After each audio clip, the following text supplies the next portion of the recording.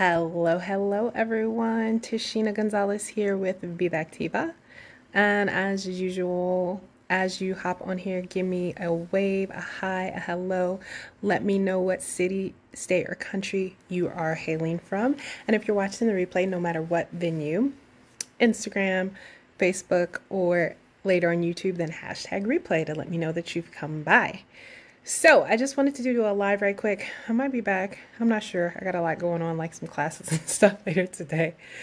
But I just want to share this new revelation that I had that came out as the quote that you can pause the hustle, right? So there's this whole camp and group of people that are awesome, that I love, that I follow, that are wonderful.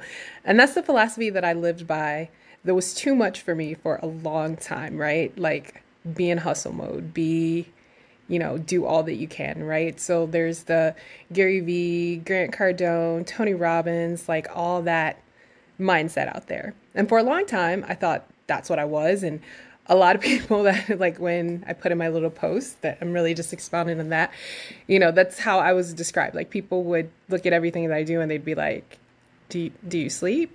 Like, do you sleep? Like I wish I had as much energy. Like a couple of my nicknames were Tashina the Machina, Turbinda, like whirlwind in Spanish. And my philosophy used to be like my whole entire 20s, I'll sleep when I'm dead, right? Like sleep is for the weak. Like that's how I tried to live, right?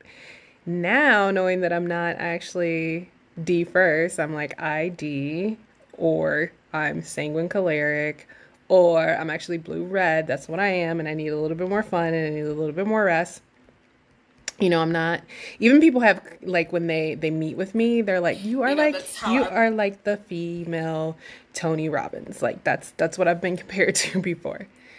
And I do have that D in me, like that's still there. But one of the things that I've been working on in my trauma recovery is, like workaholism and ultra independence are trauma responses, right? They're not the healthiest thing to do. So I went through a whole period where I was working on just cultivating happiness.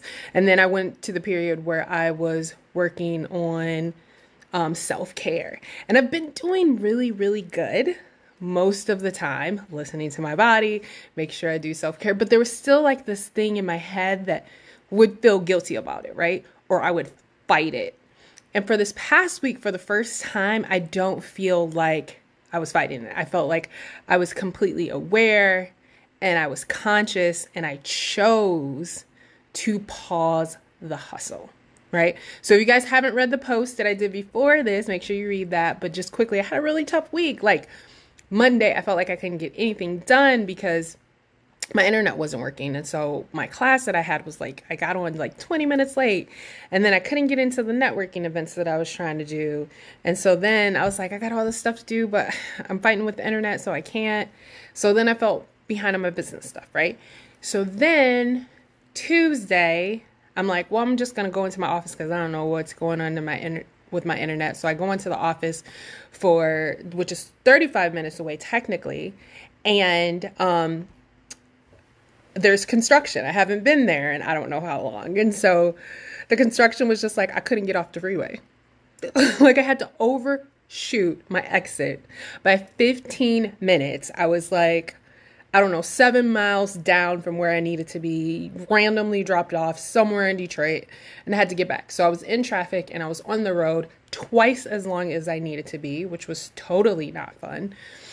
And then I actually went to what's supposed to be my office and I wasn't supposed to go there. My boss calls me. He's like, hey, can you help me with this project? And I'm thinking like, I got stuff to do. I guess I can do it in between calls. And I canceled a call because I'm like, you know what? I'm going to have more information later and it's not going to be productive and I need to chill. So I just chilled in that time. I went over to the office I was supposed to be at, got with my boss and did what I needed to do. Had a couple of clients that needed attention. The day was really long. We had a really nice dinner afterwards, but the day was just super long. And I got back home and I was again, it's just like, I have so much business stuff that I need to do, but I just need to choose to rest and get enough sleep. The other thing is that I also, you guys, if you've been following me for a while, know that I do have a chronic illness. And so I'm in a period where that was acting up a little bit. And so I need extra sleep to make sure that I'm well. Wednesday, I go into work 35 minutes north, a different office.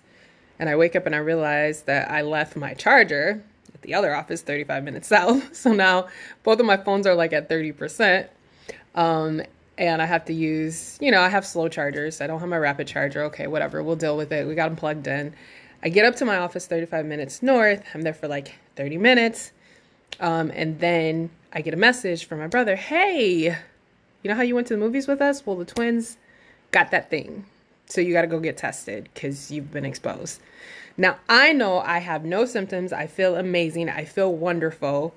But I also am just like, okay, well, now this changes everything. So I have to go to the car, work in the car, because I immediately have to self-quarantine, and I immediately have to schedule a test to make sure that I'm not affected by this exposure. I knew I wasn't, and it came back negative, which I knew it would because of all the things that I do. But that was a huge stress. I had to text my boss. If I had not been negative, everyone would have to be notified. I was around my boss's whole entire team, like we hadn't seen each other for months. So if it would have been in the other direction, that would have been good. I had to rush down to go get the test. And then I came home. I took a nap. I'm like, I am exhausted. I'm exhausted. I went to worship service, and afterwards I pampered. Once again, I made a conscious decision. I was like, yeah, I have all this business stuff to do, but you know what? I have 2 days off. I have Veterans Day off from my day job, and then I decided to take today off. I'm going to catch up then, and I'm going to pause, and I'm going to take care of myself. And that's what I did.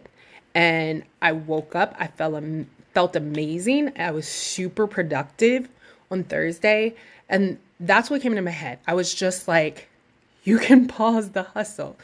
See, so what usually happens like all the time is we like, nope, gotta stay in hustle mode, gotta stay in hustle mode, gotta stay in hustle mode. And then we burn ourselves out. The other thing that we will do is we will keep on going. And then we throw our hands up in frustration and we stop. And then we're stopped for like a really long time. And neither of those strategies work. That creates inconsistency. So what we have to do is make a conscious choice and be aware to pause the hustle. So if you just think if you're pausing something, if you're pausing music, if you're pausing a movie, what does that mean? It's just going to be like pause for a few seconds. If you go away for too long, then it's going to shut down. It's going to stop and you might lose your place and you got to do a whole bunch of stuff. So we're allowed to pause the hustle and regroup and come back later and say, hey, now I'm going to make this stuff up.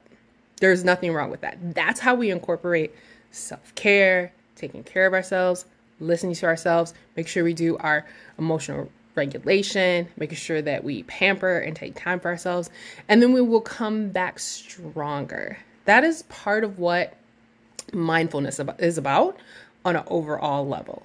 And so I was just super excited that like I went through that and it was great. It was like, this is exactly what my body needed. Like, now I'm ready to hustle again. Now I'm ready to, it was just a pause. I still posted a pic on social media. I still responded to stuff. I probably didn't do as much follow-up as I needed to. I didn't organize some of my emails that need to go out, but I knew that I had time coming up and I could schedule it in on that time. So again, for me, this was like a light bulb moment because it's always been, yes, I've been doing okay about taking time and listening to my body, but a lot of times I will fight it first and then I'll still feel guilty about it. And this, for me, for the first time was where I had the realization, you know what? No, this is part of the process. Being able to just pause the hustle for a day, a couple days, you're all good. Just pause the hustle and know that you're going to make all of that up because you have this period of time and jump right back in. So if this was a new concept for you, let me know in the comments. Have you ever thought about, can you pause the hustle? What things can you do to make sure that you're incorporating more self-care and listening to your body while not stopping the hustle, while still making sure you have that consistency, because consistency is definitely the key. So let me know in the comments if you have any thoughts of this, and thank you guys for watching. I don't know if I'll be back. I might be back still with another topic today. I don't know. We'll see. I'll let you know. All right. But thank you guys as usual always for joining. From Tashina Gonzalez, your favorite holistic wellness and self-development and business coach. And I will talk to you guys later. Have an amazing evening. Bye, guys.